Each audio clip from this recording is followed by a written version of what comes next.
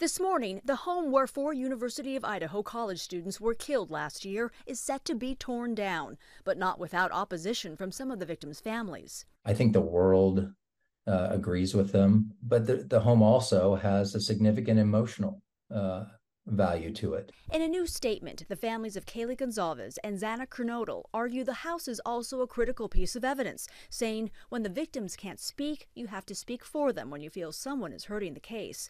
They say having access to the house could eventually help with key questions, such as could the surviving roommates hear a dog barking from the 3rd floor? Screams? Can you hear those same sounds from the bottom apartment? Gonzalez, Kernodle, Ethan Chapin, and Madison Mogan were found stabbed to death in the home in November last year.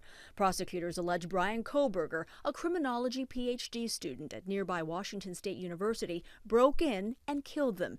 He did not offer a plea, so the judge entered a not guilty plea on his behalf.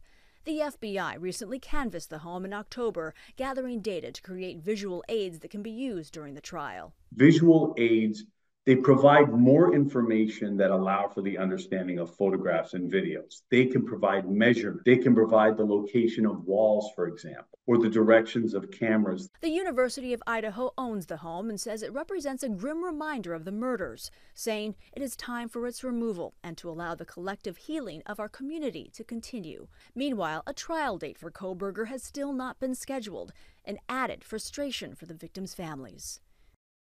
The demolition of that house is set to begin this morning. Neither the prosecution nor the defense has objected.